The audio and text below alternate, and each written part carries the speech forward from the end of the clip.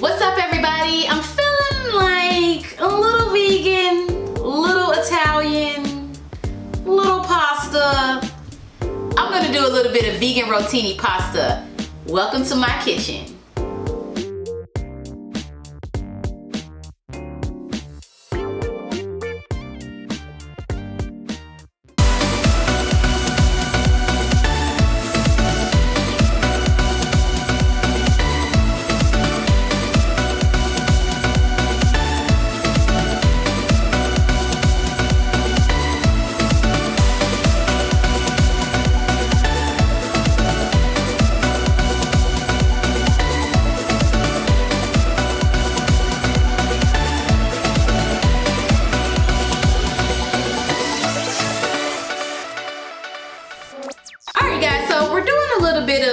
Rotini pasta, and as you see, this is the rotini pasta, and it's made from chickpeas. It is vegan, and it's also gluten-free, which I love.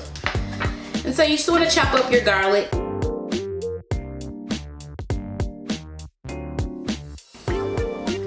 we're gonna put that to the side.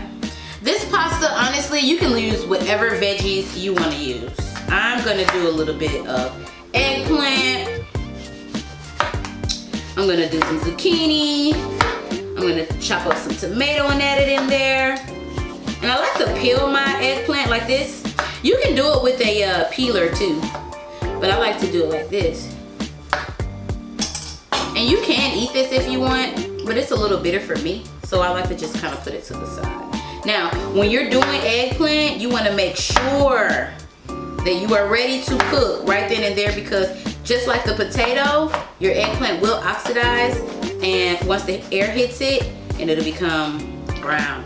And y'all, keep looking out. These knives are coming out soon. Make sure you check out my Instagram, Chef Tregaye. I'm always gonna post like when these knives are coming out. You guys don't wanna miss these knives. They cut with precision. I'm super duper proud of these knives.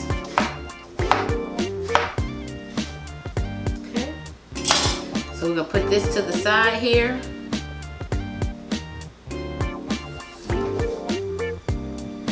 And then we're gonna do some zucchini. I save the skins for stock. So even though I could use the skin, I just feel like the skin on the eggplant is just super tough to me. I don't like chewing it. I like when it melts in your mouth. Like a baba ganoush or something. I'm gonna make you guys baba ganoush one day.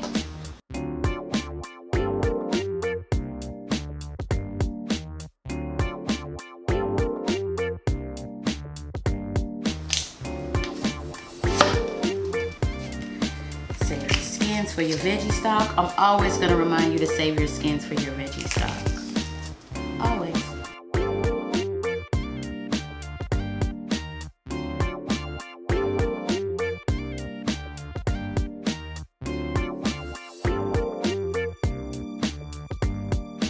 All right, now we're gonna add a little bit of oil to the pan. Okay. Smoking hot, just like we like it. Then we're gonna add our Beyond Meat. Now you can use Beyond Meat, Impossible Meat, whichever you feel comfortable with.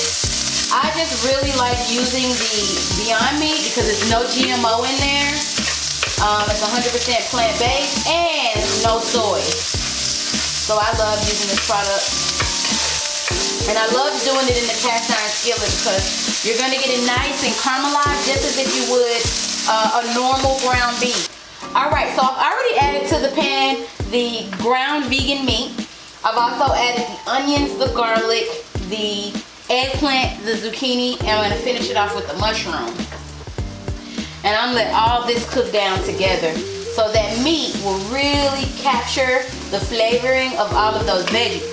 In the meantime, in between time, I'm going to add some Italian herb seasoning. Oh my goodness, this is a go-to anytime you have any kind of a veggie pasta, an Italian pasta of some sort.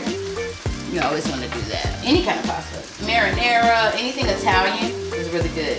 Some garlic salt. And we're just going to stir that right together.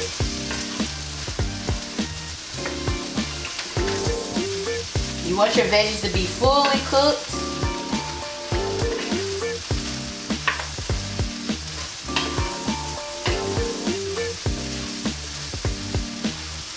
All right, so we're gonna give that time to cook down. I'm gonna go ahead and chop up the tomatoes in the meantime. And these tomatoes, as you notice, I didn't put them in with the rest of the veggies because I want them to be that pop of freshness right at the end.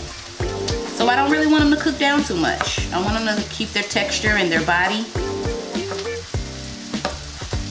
And add that acidic that I need and even a little sweetness. And if the tomato doesn't have enough sweetness, you can always add a little bit of brown sugar, like we're gonna do.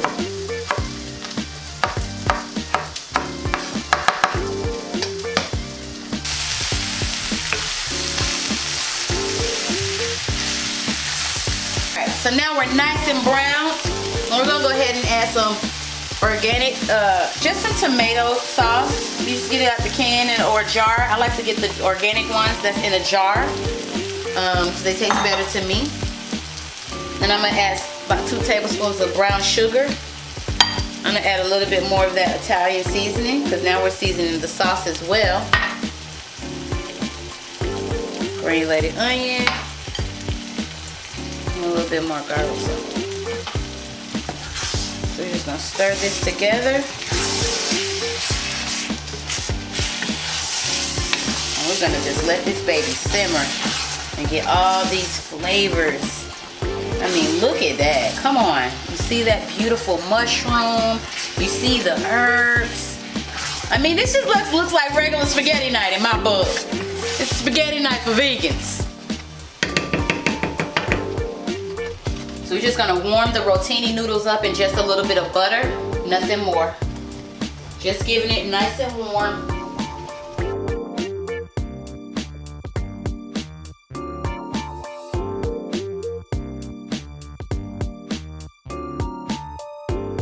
Now, my son does not like his sauce to touch his noodles before it gets to the table. He wants to do it himself.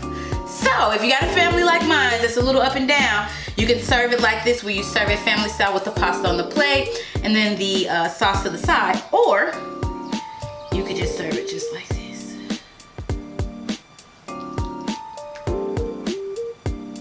Look at that. Look at those bright veggies.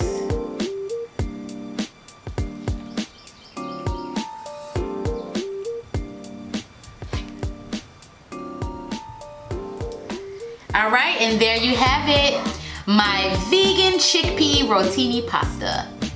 Thanks for stopping by the kitchen. See you next time.